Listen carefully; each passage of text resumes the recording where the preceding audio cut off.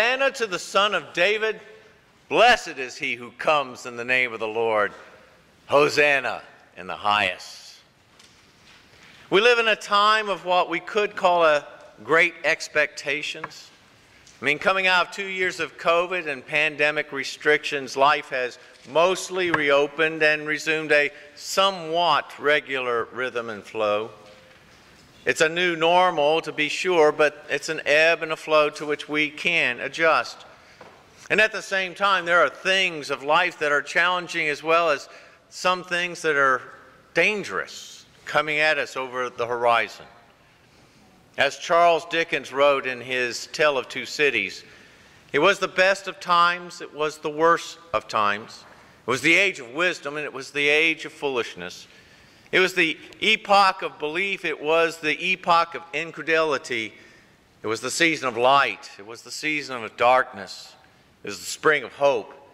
It was the winter of despair. That was the world in 1859. One could say that while a lot has changed in 164 years since those words were first written, it's still like the Bible says. What has been is what will be, and what has been done is what will be done, and there is nothing new under the sun.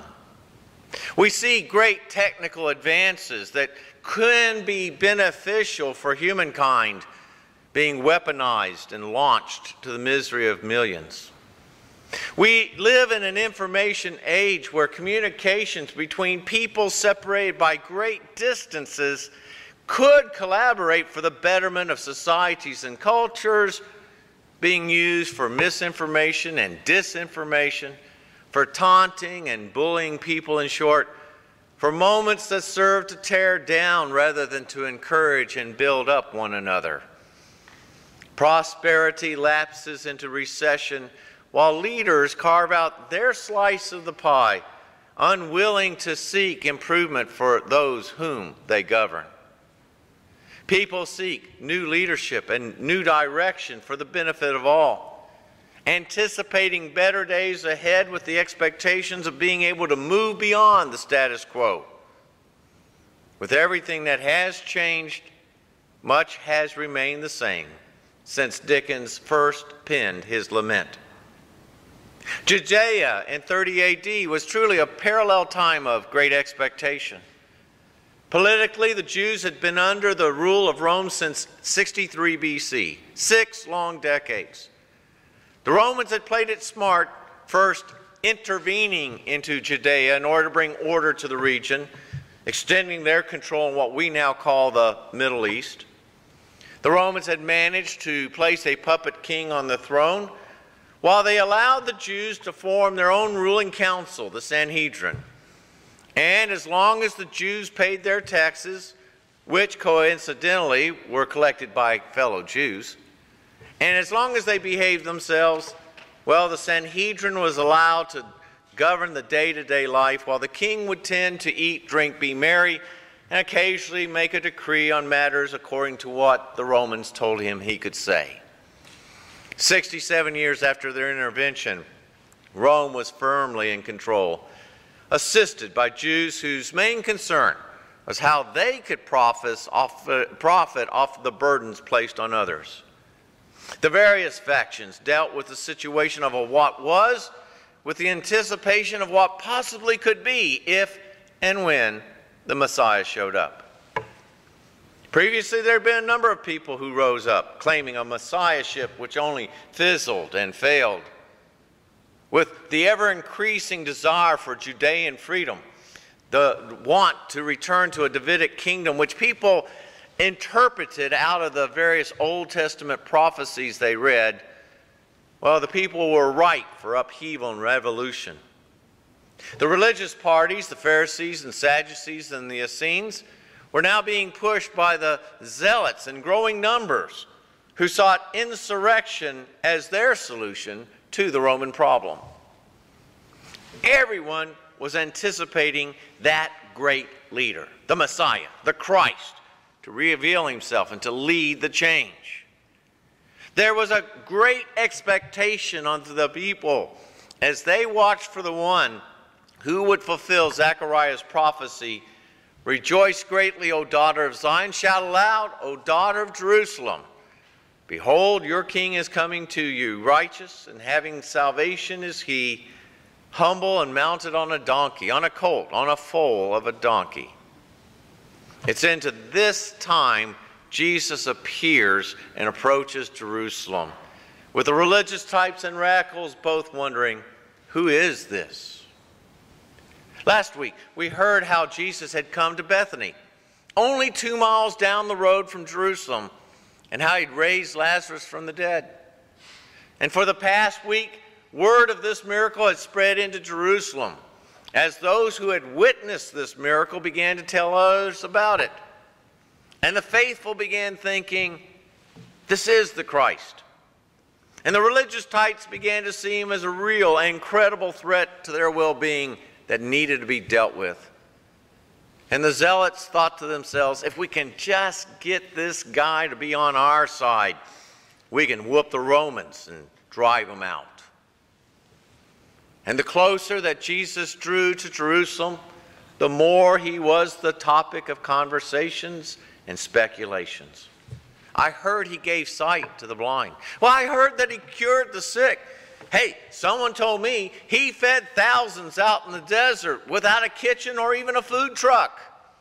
Could this guy be the one for whom we've been waiting?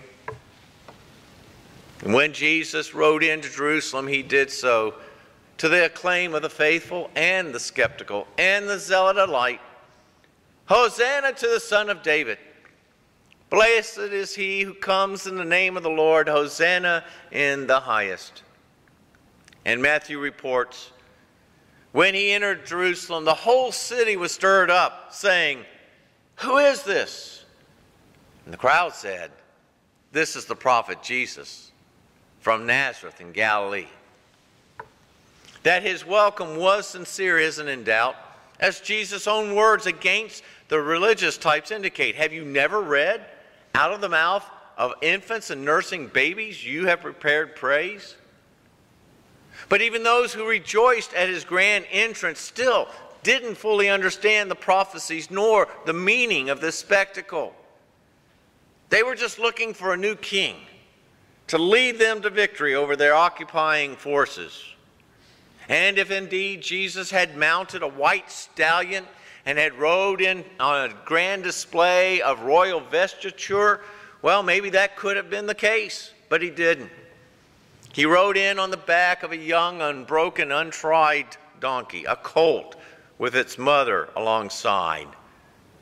He entered as the humble servant king, not the commander of a longed-for revolution.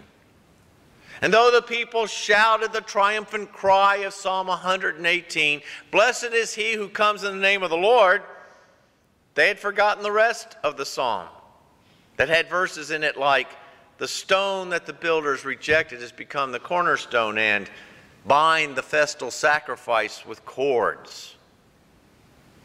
Every move that the Lord Jesus Christ made as he walked his path through this world was in exact accord with the prophetic word, and therefore was done in obedience to the Father's will.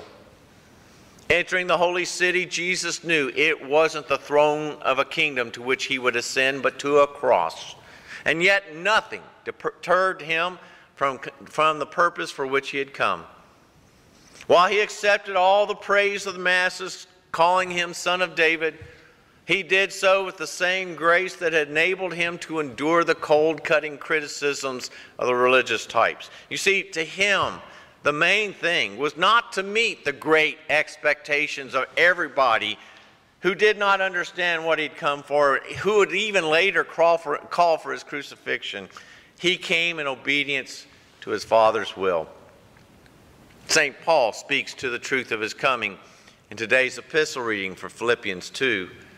Have this mind among yourselves, which is yours in Christ Jesus, who, though he was in the form of God, did not count equality with God as a thing to be grasped, but emptied himself by taking the form of a servant, being born in the likeness of men, and being found in human form. He humbled himself by becoming obedient to the point of death, even death on a cross. Therefore, God has highly exalted him and bestowed on him that name that is above every name, so that the name of Jesus every knee should bow in heaven and on earth, and every tongue confess that Jesus Christ is Lord, to the glory of God the Father. Though Jesus did not come to be that warrior king desired by the zealots, he did come for those who couldn't understand his kingly rule as the Lord who will rescue me from every evil attack and who will bring me safely to his heavenly kingdom. To him be glory forever and ever, as Paul tells Timothy. Though Jesus failed to measure up to the religious type's demands and expectations that flowed out of their misguided thinking, he still came for the sake of those who even opposed him. Such a high priest meets our need, the writer to the Hebrews says, one who is holy, blameless, pure, set apart from sinners, exalted above the heavens. Unlike the other high priests, he does not need to offer sacrifices day after day, first for his own sins and then for the sins of the people. He sacrificed for their sins once for all when he offered himself. And even for those who acknowledged him as this is the prophet Jesus from Nazareth in Galilee, though they may not have fully comprehended what he was up to, Jesus ascended the cross. Christ died for our sins, as Paul writes, according to the Scriptures. He is the one who is the atoning sacrifice for our sins, and not only for ours, but also for the sins of the world. So may we greet our triumphant prophet, priest, and king, who comes to us as Savior and friend, opening our heart to the truly great expectations of our God, who gives us the victory through our Lord Jesus Christ. And all God's people said, Amen. And now may the peace of God that passes all understanding keep your hearts and minds in Christ Jesus unto life eternal. Amen. We rise and sing